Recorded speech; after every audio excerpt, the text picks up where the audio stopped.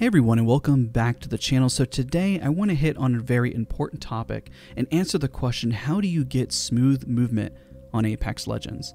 I'm going to cover some topics I feel just aren't being discussed to really give you some tips and tricks.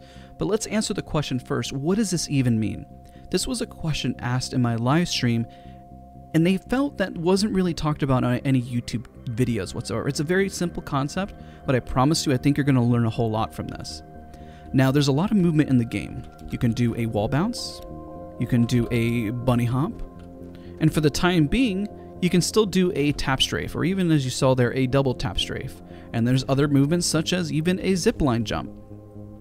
So with all these movements within the game and everything that you can do, how do you tie them together to produce something that you can actually utilize in game? Which is also another common question.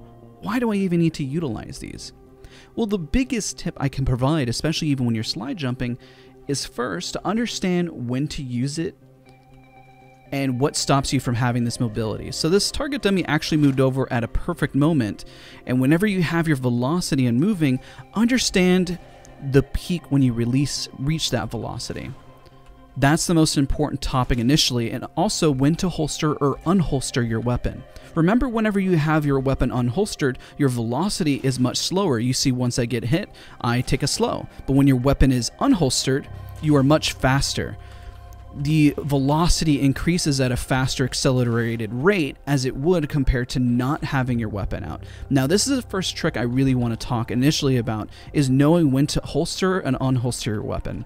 So let's say you get into a gunfight and then you get a knock. You would unholster your weapon and try to move immediately to go for better positioning. You don't want to accidentally hit your melee key there, but that also comes with time and practice as you continue to improve.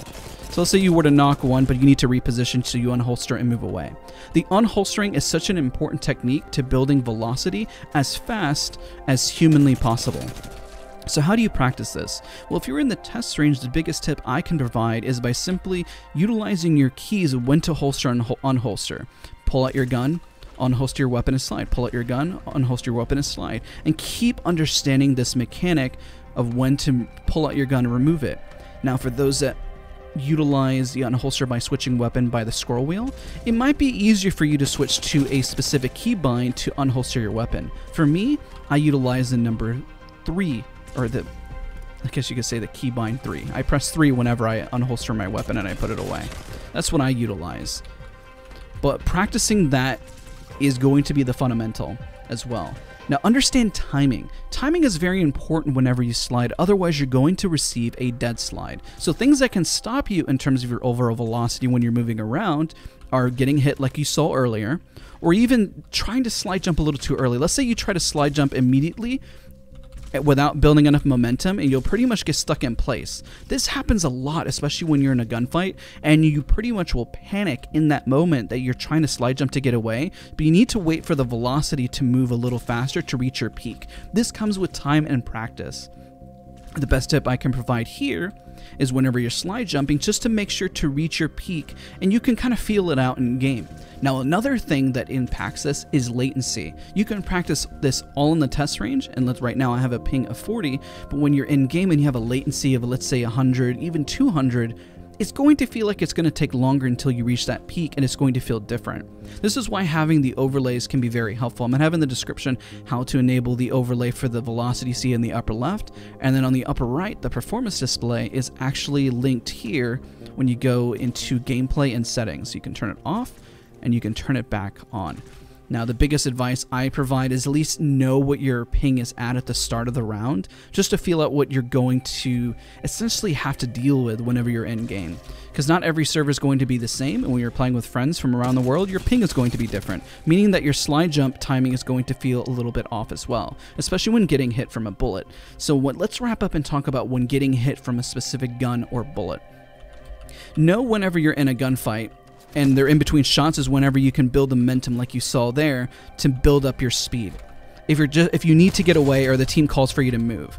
Now, I kind of dead slid there, and that's a really great example that if you're in a gunfight and you didn't wait for the velocity build up, then you need to wait for it to speed up a little faster. If you're looking at the velocity upper left hand corner, you can see if whenever it's too slow or not enough. Now, let's say you're in a situation, I'll wrap up with this final thought, where you're in a gunfight and then you're you know you're losing, but you need to get a way to do a tech movement. That was actually a perfect example by the sheer panic. So I got hit, but my velocity slowed down, so I couldn't do a wall bounce. If you were committed to a gunfight, you need to pretty much commit, and running away is only a call if somebody's going to cover for you to get the ability to get the velocity to do some movement, or you have the upper hand. If you are in the middle of a gunfight and you're trying to shoot and they're already hitting you, you're going to have slow movement, especially if they're landing their shots already. So if they're landing their shots already, rest assured you're not going to have the quote-unquote smooth movement that you see from Fade, Lyric, or any popular YouTuber that you love watching whenever they're moving around.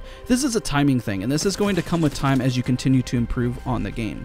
So I try to keep this video short and sweet and to the point, so then you understood the implications of how you get smooth movement. So just to recap, understand when to holster your weapon or unholster so you get the maximum velocity, and that's how you get that speed boost initially.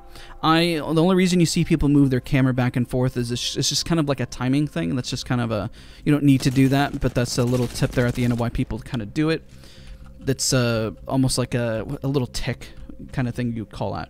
Also, whenever the timing, what it feels like when you reach that peak, whenever you can reach a faster velocity and reach the peak, understand latency, and then understand when you're in a gunfight and when you're getting hit. So those are the 4 key components. I outlined them, I detailed them, talked about in full detail.